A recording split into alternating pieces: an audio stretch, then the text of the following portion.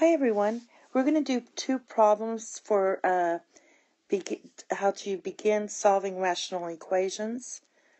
The steps are here, and take a moment to read these. We're going to clear the fractions. We're going to get x by itself, figure out what it can be, and then check our solutions. Basically what we want to do first is to see what makes the denominator equal to 0, because we can't have those for solutions. And I guess the first step you could really say here is to factor the denominator as well. So basically I'm going to take this equation and factor the denominator. And usually, if you can't factor very well, usually it's probably going to include the piece that's also within the equation. So it's probably going to be x minus 5, and so this would leave x minus 2 here. And that works. And then you have plus 2 equals x minus 4 over x minus 5. Now, what makes the denominator 0? Well, if we have x equals 5,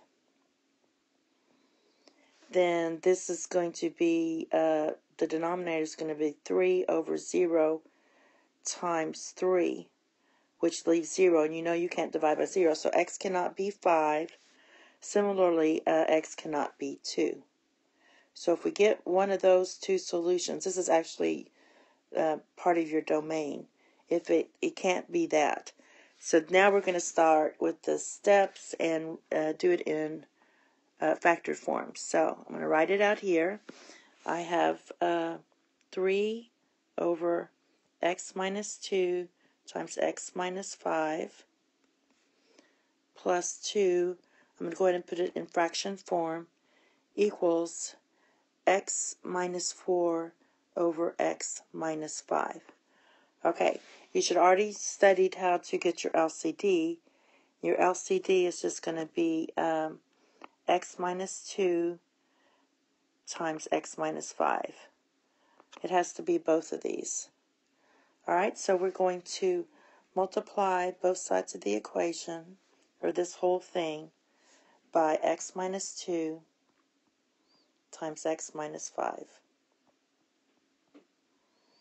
Now, when we distribute here, what's going to happen is the denominator cancels here with this.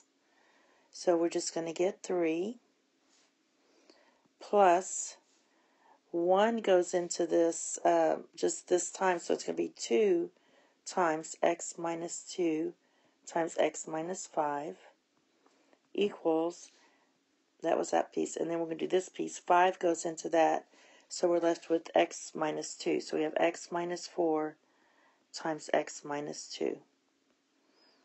Alright, now what I'm going to do is to clean all this up. So I have 3 plus 2 times, we already know what this is, x squared minus 7x plus 10 equals x squared minus 6x plus 8. I'm just, this middle term, I'm just combining those two. Alright, then I'm going to do this one last step and do 2x squared minus 14x plus 20 equals x squared minus 6x plus 8. Now, I'm going to move everything over to the left. So basically, and I'm going to combine these as well. So 3 plus 20 is 23. So I'm going to go ahead and just take this off and change this to 23. And move everything over. So you're subtracting, let me do this in yellow. You're subtracting x squared, you're adding 6x, and you're subtracting 8. So this is going to leave 0 on this side. So we're subtracting x squared, adding 6x, and subtracting 8. And we're going to get x squared minus 8x plus 15 equals 0. Now I'm going to factor this again. X minus 3 times x minus 5 equals 0. So you would know that here then we're going to get x equals 5 and x equals 3. However, when we plug this back into the original equation, we already know that x cannot be what? 5. So x equals 5 and is the extraneous root, so we only have one solution, which is x equals 3. Alright? And we're going to do one more. We have, we're going to solve x over x plus y equals 2x over 4y. So the first thing I want to do is check for my restrictions. So I know here that x plus y cannot be 0. And for here, this denominator, y cannot be 0. Because that would make my denominator 0. So that's what I'm going to be looking at when I get my final answer. So in this case, you can multiply through, this is the LCD method. What I could do, and what I'm going to do here is just cross multiply. Because we have one term on each side. So I'm just going to cross multiply. And I get 4xy equals 2x times x plus y. I'm going to clean this up.